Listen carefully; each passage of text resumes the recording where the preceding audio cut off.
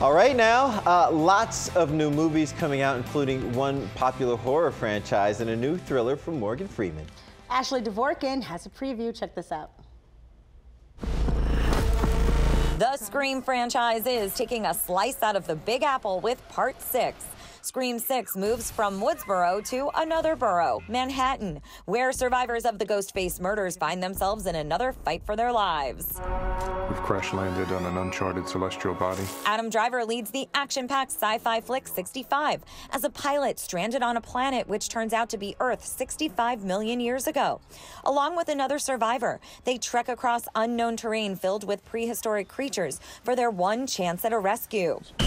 Woody Harrelson leads Champions, about a former minor league basketball coach who receives a court order to manage a team of players with intellectual disabilities trying to make it to the Special Olympics.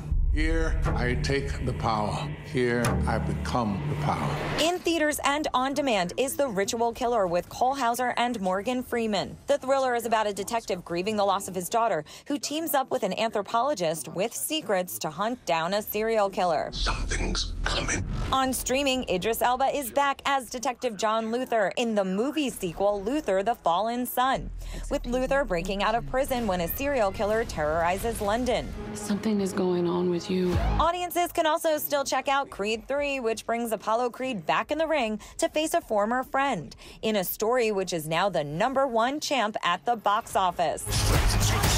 In Hollywood, Ashley Dvorkin, Fox News.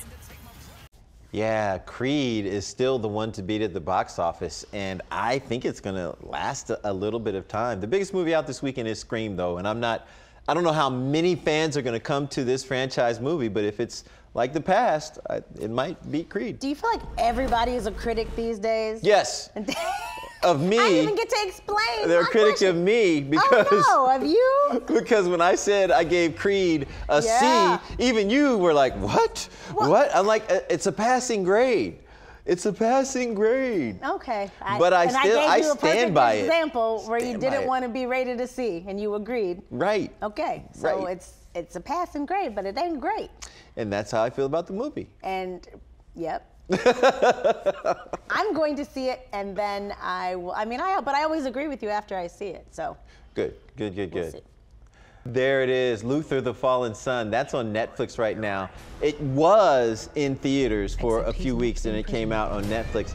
I think the series Luther, that first ran on the BBC, is actually better than this movie. I think this movie is perfect for Netflix, though. I wouldn't pay and go to the theater to see it. Is this a continuation of the series, or just the series reintroduced as a movie? It's the series reintroduced as the movie because it's a whole different case for him. So you don't need to go back and watch. Go back. There are a couple of things from this series that are here, but you don't need to know that to watch the movie. Cool. What's Ritual about? What's Ritual about is what I'm asking as well. What's Ritual? Can we see the video? I take the power. Ooh. Here I become the power.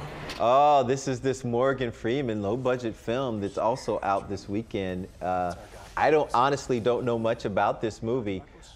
It's one that I did not put on radar, did not see. Are you regretting it now? Because no. You know how I feel about horror movies, and yeah. You don't like horror movies? I didn't know this. Maybe I forgot. You didn't know? No, I'm not a big fan of horror movies or these like horror thrillers, because as soon as they run and fall down, I'm out. But Scream 6 didn't do that. Scream 6 did not do that, and because of that, I loved it because it goes on in a non-predictable way. Do you feel like anytime you hear Morgan Freeman's voice, it's just gonna be good, or is that them tricking us to go see it because it's Morgan Freeman? Yes, no, I've seen enough Morgan Freeman movies in the B category to where I understand now that he's just making movies. Ooh. Love him though. Share your thoughts or comments, #TheNoon. We'll be right back.